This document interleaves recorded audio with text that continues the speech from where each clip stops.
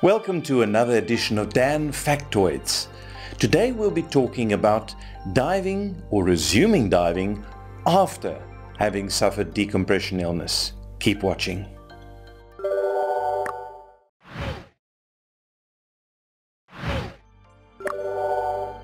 We received the following letter from a member regarding this question. The letter read, "I often find myself searching the literature on guidelines about diving after decompression illness. There's a lot about how to avoid it and chambers and so on, but what about getting back to diving? What are the long-term effects on health? How long should you stay out of the water? When is it safe to go back? And so on. I've been diving for over 16 years and suffered moderate decompression illness 10 years ago. Enough to get me rushed to the nearest clinic, but I didn't need to go to a chamber. Nevertheless, I felt I lacked the knowledge on how to follow up on the incident and when I could get back in the water." Well, first of all, I want to thank the member for their honesty in just coming forward and asking the question that I am sure many divers are asking. After all, there are several incidents of decompression illness every year. One of the most difficult things for divers to face is admitting they have symptoms, because not only is there a certain stigma sometimes attached to it wrongfully, but it also would disrupt the plans or holiday plans of other divers. So there are a lot of reasons why divers might go into denial or seek other explanations. But there is a right time, and it's better to seek advice early than to wait, particularly if you are in a remote location. Wait and see is all very well, but it's easier to arrange an evacuation in the morning, especially over long distances, than it would be close to dusk.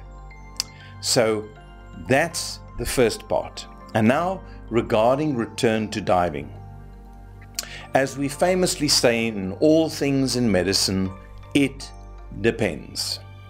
Because no type of decompression illness is identical. So it depends on specific symptoms that the diver experiences and their duration, as well as the severity themselves. Only 70% of divers experience immediate relief and recovery upon recompression. 30% only have partial or sometimes even only temporary relief, and the symptoms may last several weeks after treatment. So one needs to weigh up very different elements. How severe were the symptoms? What was the delay to recompression? Were the symptoms mild or major? Are there residual symptoms? Is there the presumption that there is still inflammation that needs to settle? All of these things weigh in to the decision.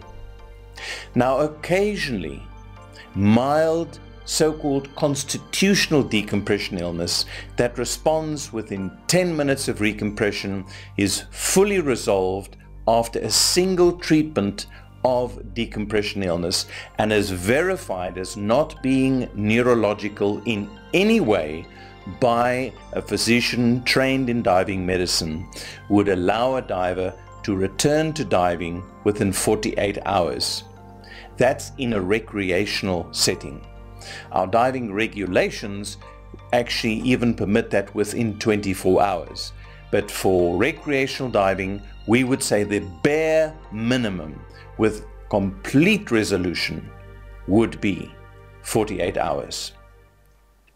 Now, if it is more serious than that, and with that we mean anything involving something other than a skin rash that is mild, and we're not talking about marbling, but just a skin rash. We're talking about slight swelling of a limb, tiredness, slight headache. Unless it's one of those constitutional symptoms, then you need to wait at least 4 weeks. At the least it would be 2, but we recommend 4 weeks. and that is if it's uncomplicated decompression illness. In other words, if the person still has symptoms after 4 weeks, then they should not consider return to diving at that stage.